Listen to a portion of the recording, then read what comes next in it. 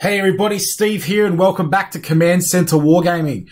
We've got some pretty big news tonight. I usually don't make videos unscheduled and I'm not massive on the whole, one video every day kind of thing, every time Games Workshop release a model. If I did that, I'd never get anything else done. But look, this was pretty big. I was just basically online browsing around and just checking up what's going on. And I saw this thing here. Okay, we've got a pretty big Blackstone Fortress update going on. And, it's pretty massive. And as you can see here, we've got this biomechanical sort of alien thing going on. And, I think it's pretty spectacular. I reckon it looks awesome. So, what we'll do is we'll talk a little bit about this more later. But, I think that, we could have something a little bit more than just, hey, here's your random alien going on here. Look, the thing is that the way Games Workshop kind of release things, as we all know, they don't just make like one sproof of things. And we know that, this is coming out as a box set. And remember with Custodes, when they brought out Custodes, it was like, oh yeah, kind of like here's some Custodes just slipped into the box. And then it sold really well. And then now we've got like a whole army of Custodes. So I actually think that this alien and not only the fact the timing of how it's being released, around Christmas time and everything like that, okay? But I actually think the way that they've introduced this character, because when we watch the trailer, you'll actually see it's not just like the Sigmarine, in the previous Blackstone Fortress updates where it's like, oh yeah, look, here's a Sigmarine, here's a Mechanicus dude. It's like, in your face, check this out, guys. Holy Emperor, pray for your sins. He died for your sins. In your face, check this out, everybody. This is awesome. Okay?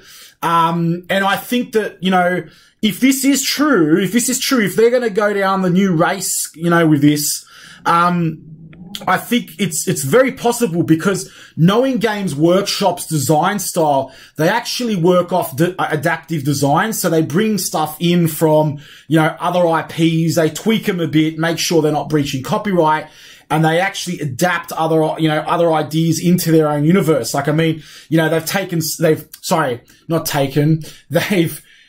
drawn inspiration from, Starship Troopers, they've drawn inspiration from, aliens, the Tyranids. I mean, that's pretty dead obvious. And, we've got Terminators running around and, skeletons, exoskeletons, and Necrons, and the list goes on, okay? That's another video, but, we'll just, keep on course here. But the thing is, one race that they don't have in there is kind of like the whole War of the Worlds kind of, sort of alien tripod walker thing. And it's something I always wondered. I always thought it was sort of like missing from Warhammer. And it would actually fit in really, really well, like, within the universe. Now, the thing is that we do have tripods. I mean, we've got, stuff with the Necrons. But this is like a completely, like, new race. This can literally be its own thing. There it is right there. I mean, look at that. That looks absolutely gorgeous. All right. That looks absolutely gorgeous. Like, it's kind of like, a little bit Protoss. I can see like War of the Worlds in here. I can see a bit of Aliens Queen. I can see a little bit of HAL 2000 from 2001 Space Odyssey. Like, seriously, I just love, Games Workshop designs and that. And I think they've like nailed it. And, what does it say here? The Blackstone Fortress is more than just a backdrop to your adventures in Warhammer Quest, but a participant in them. And it will not hesitate to try and stop you. Here's a look of one of the mechanical minions, a Spindle Drone. Right? So, I mean, look, wouldn't this be fantastic? I mean, we do think, it's pretty much confirmed that, 2019 is going to be the year of chaos. I mean, can you imagine they brought in some, like, awesome alien amphibic, like, chaos biomechanical race? I mean, this is just look fantastic. And you have like all these walkers and everything. There was a game who sort of did it. It was a game from Sega. It was called a Empire, not Empire at War. Galaxy or Universe at War or Universe. Anyway, tell me in the comments what it is. I think it was Universe at War, Galactic Assault or Earth Assault or something like that. I can't remember. But anyway, it was from Sega. It had like, you know, you had mecha and then you had like these War of the Worlds scenes going on. And, you know, so it's really good. And there's sort of like two of the things that, Warhammer haven't done yet. I know our sponsors, Playblast Interactive, is sort of working on a game where they've got mecha and something similar to this, but it is different. Yeah. So anyway, guys, let's go ahead and let's watch this trailer and see what's going on here. And I'm going to read through the article. We're going to have a bit of a chat about it here. So, yeah, I'm loving the font too. Nothing within the Blackstone Fortress can be trusted. Within its walls lies a labyrinth of deceit. Our way forward is dictated by a constantly changing internal structure. Vast chambers and claustrophobic corridors reshape themselves into new paths, guiding us onwards and thwarting all hope of returning by the way we came.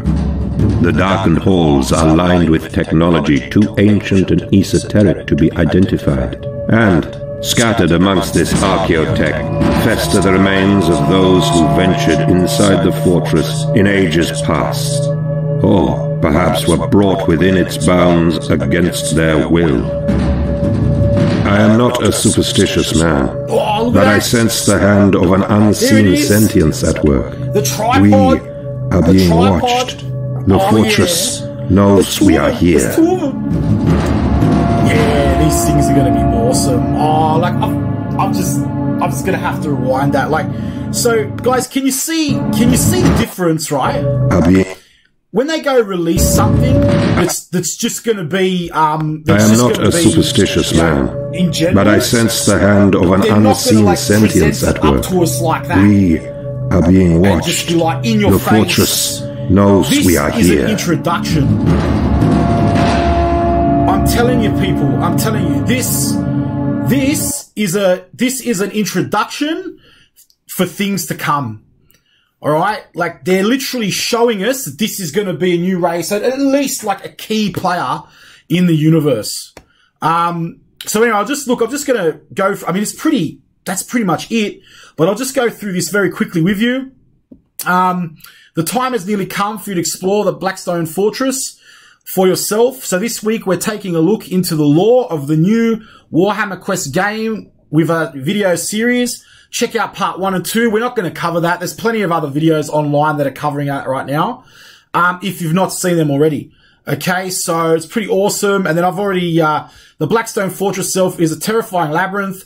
Corridors shift through new paths, open and close, and some vast and terrible, sentient stir. I mean, look, guys, that's pretty much just telling us right there and then. I'm telling you, this is going to be a new race in Warhammer. And this is absolutely fantastic.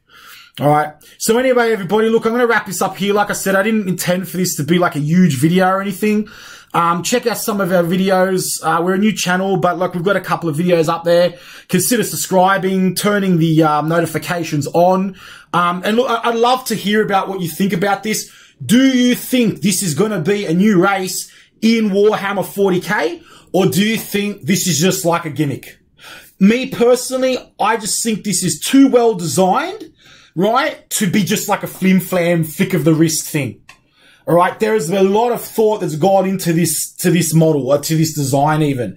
And it's like, it has the template to become, you know, its own race later on. And I think you can even see just down here, there's like a little drone of it or something just right there. And I think these things are going to be pretty big. In actual fact, I think this reminds me of the tripods for Command & Conquer 3. I don't know if anyone's ever played that game, but, it's a pretty good game. Wow, everybody. All right. Look, let me know in the comments. You know, check out the link from our sponsors below. Free dice rolling app, you know, grab that for free, get some quick rolls. And I'm going to leave this here. All right, everybody. This is Steven for Command Center Wargaming, and I'll see you out there. Absolutely crazy.